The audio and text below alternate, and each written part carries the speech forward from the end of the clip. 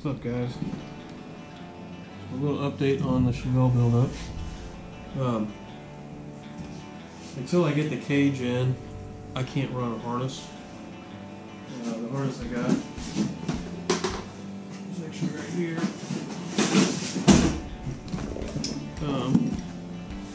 So I bought a G-Force racing harness.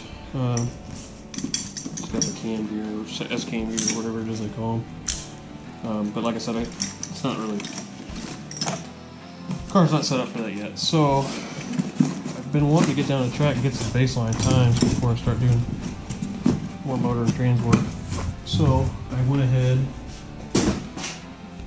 and I did a little research on what I could do, because right now I just got the lap belt and I'm not a fan of that. So I went ahead with the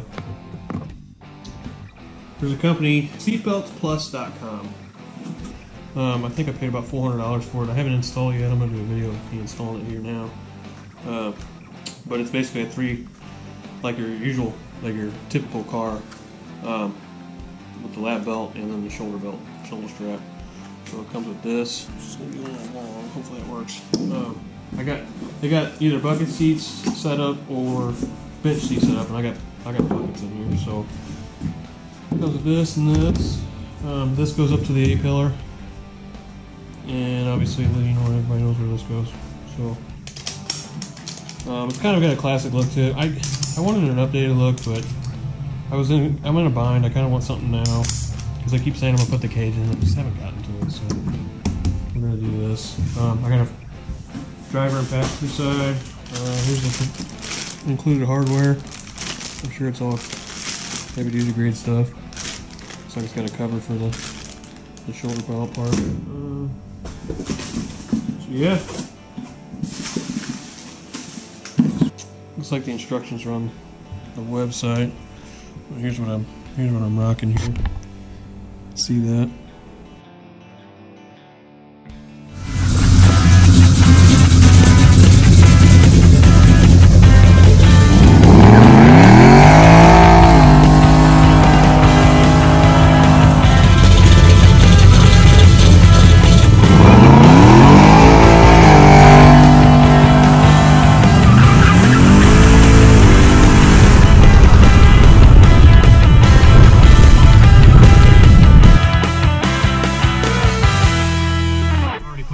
Side. I wanted to make sure I knew how to do it smoothly before I went ahead and took a video of it. What you're going to need is, you don't need Milwaukee tools, but they do help. You're going to need a 3/8 drive. You're going to need a 1/2 inch. You don't have to have a deep well, but I got a deep well. 3/4 inch, and obviously you're going to need your wrench. So to get these off, what we're going to do is we're going to start here. We're going to move this one. This is where the buckle goes. To do that, you're going to need a Torx head. The Torx head you're going to need is a T45. It's going to go in there like that.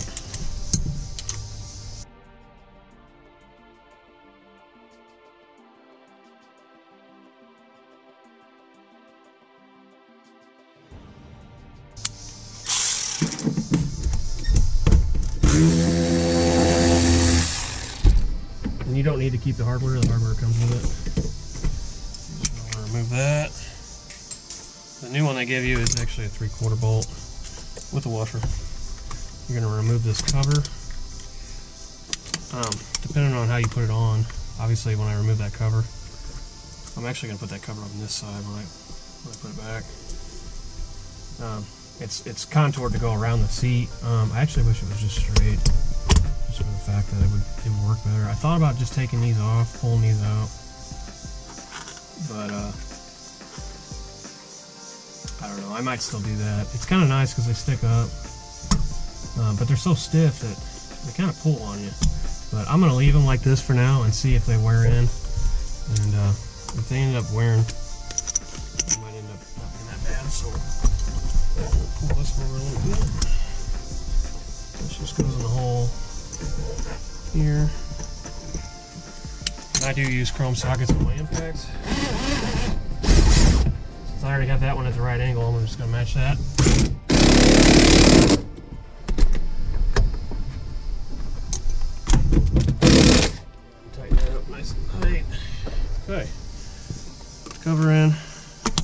that's it for that. So that was pretty easy. Now we're going to move over to this.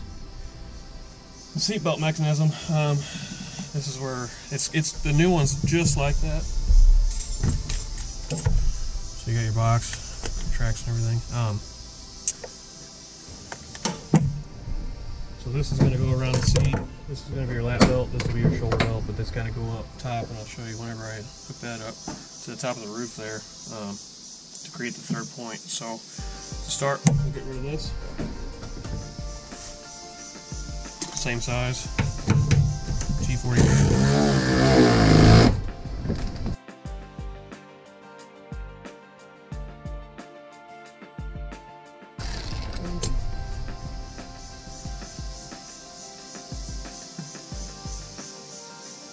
I'll be honest, I have no idea what that is. It's not a speaker wire.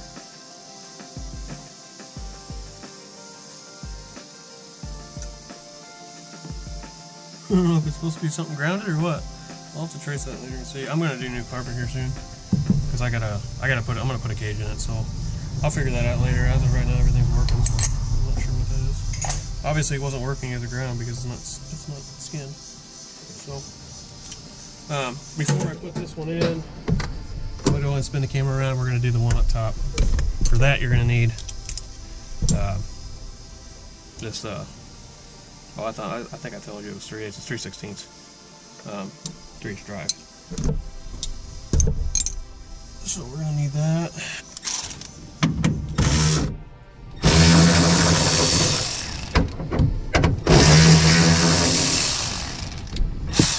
You don't need any of this stuff because it comes with all new. And it might be a little easier if they just make 2 pieces out of it. Make it snap on. So start that side.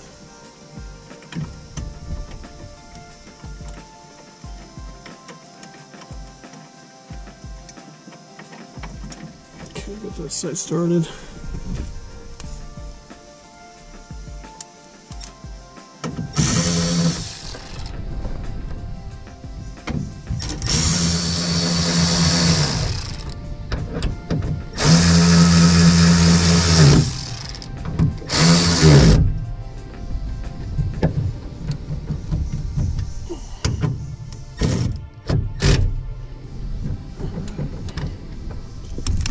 In there, pull that tight, snap it in, and that's it. So that piece is in, nice and tight.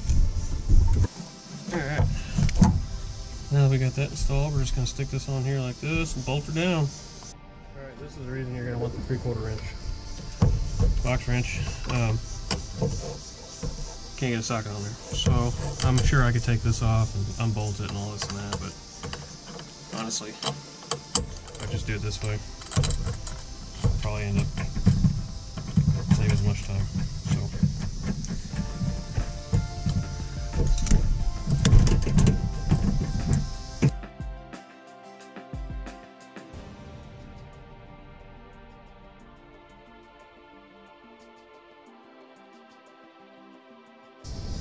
seatbeltsplus.com. Got the instructions on this. You can read it and get all your torque specs.